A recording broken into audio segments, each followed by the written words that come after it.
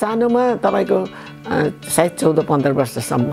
म एकदम बदमास भनेको एकदम मुख पनि नराम्रो के मान्छेले के भन्यो भने म लड्नु जाने लुछादुछ गर्ने सानोमा केटाकेटी पनि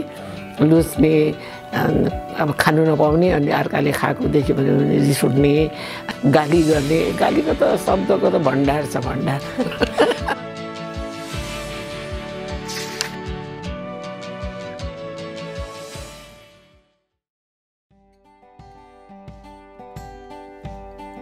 Born in Lucknow on July 2nd, 1946,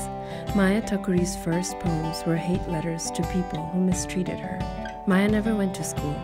She taught herself how to read and write, and is today a member of Nepal Academy, and has published over 8 anthologies of short stories. In our conversation, we talk about finding, creating, and occupying spaces that were always built to exclude us.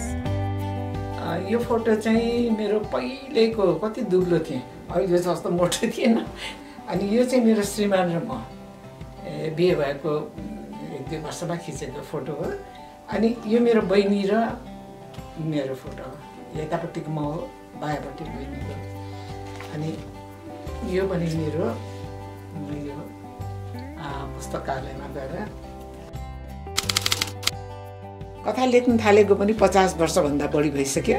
सुरुमा मलाई लेख्न एकदम गाह्रो हुन्थ्यो किनभने मैले राम्ररी स्कुलको औपचारिक शिक्षा नपाएको हुनाले पछि बानी पर्दै गएर अरूको धेरै पढ्न थालेँ मलाई अरूको साहित्यिक रचनाहरू एकदमै पढ्न मन लाग्छ पढ्न थाले भने मैले सबै संसार बिर्सिन्छु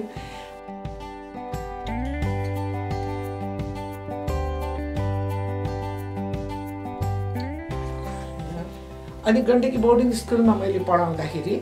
त्यहाँ मैले पढाएँ 6-7 वर्ष कति पढाएँ त्यति बेलाको फोटो यो स्टाफहरुसँग जो मान्छेले स्कुलै पढेन उसले गण्डकी बोर्डिङ स्कुलमा पढायो भन्ने पनि एउटा अचम्म आफैलाई पनि कहिलेकाहीँ अचम्म लाग्छ मलाई अनि यो चाहिँ मैले मैनाली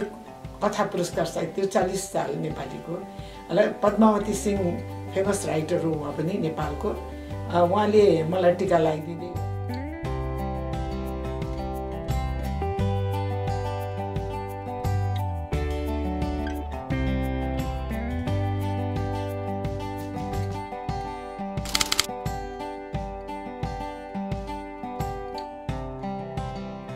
मलाई चाहिँ आज प्रज्ञा प्रतिष्ठानमा लगे हैन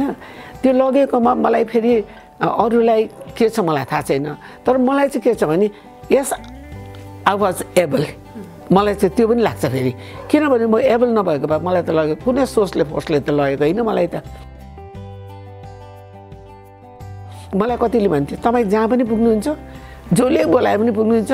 जहाँ पनि माया ठकुरी चाहिँ चुपला आएर मञ्चमा अरु बोलेछ भने सुनिरु मैले भन्थे मलाई त्यस्तो लाग्छ म कुनै स्कुलमा आए जस्तो लाग्छ कलेजमा आए जस्तो लाग्छ त्यत्रो लर्नेड मान्छेले त्यो किताबको बारेमा बोल्छ र त्यहाँ जब तिनीहरूले त्यो किताबको यो पोइन्ट राम्रो छ या छैन यसो भन्यो भने त मलाई सिकाएको जस्तो लाग्छ के मलाई एकदमै धनी मान्छेले कहाँ होटलमा बोरायो भने जान्छु सानो मान्छेहरूले अलिकति एउटा किताब निकालेको छ बिचारा दुःख गरेर आइदिनुस् दिदी भन्यो भने पनि पुग्छु तर मलाई फाइदा भयो के वर्षौंबाट म कन्टिन्यू त्यसरी जाँदा तिनीहरूले दिएको किताब पढ्दा अरूले त्यो किताबको बारेमा बोल्दा कतै हुन्छ भन्नुस् त म त फ्री एजुकेसन पाएँ नि त्यहाँ त सकारात्मक हो पोजिटिभ थिंकिङ हो के यो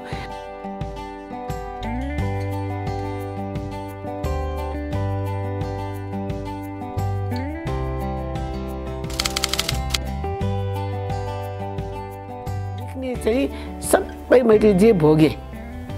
जे जस्तो कुरा मैले देखे अनि कस्तो फिलिङ हुन्थ्यो मलाई पछि मैले आमाको बुझे त म सानो तर धेरै अनुभव बटुले के मैले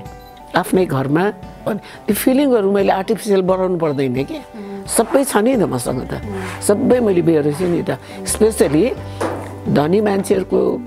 कस्तो बिहेभियर गर्छ गरिबसँग लोग्ने मान्छेले केटाकेटीलाई कस्तो गर्छ त्यो सबै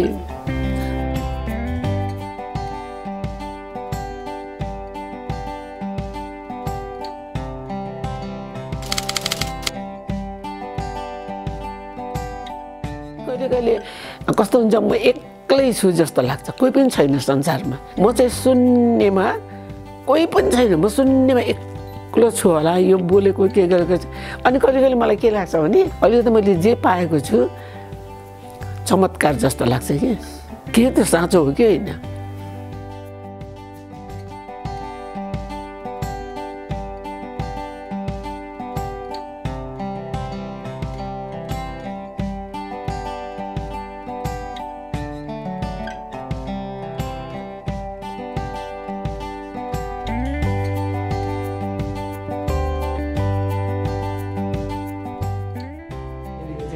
एकदम प्रिसियस मेरो जीवनको एकदम हो यो राखेछ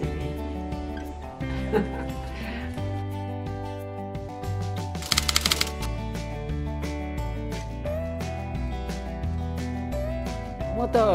ब्रोकन फ्यामिलीबाट आएको मलाई त बाउको माया पनि थाहा थिएन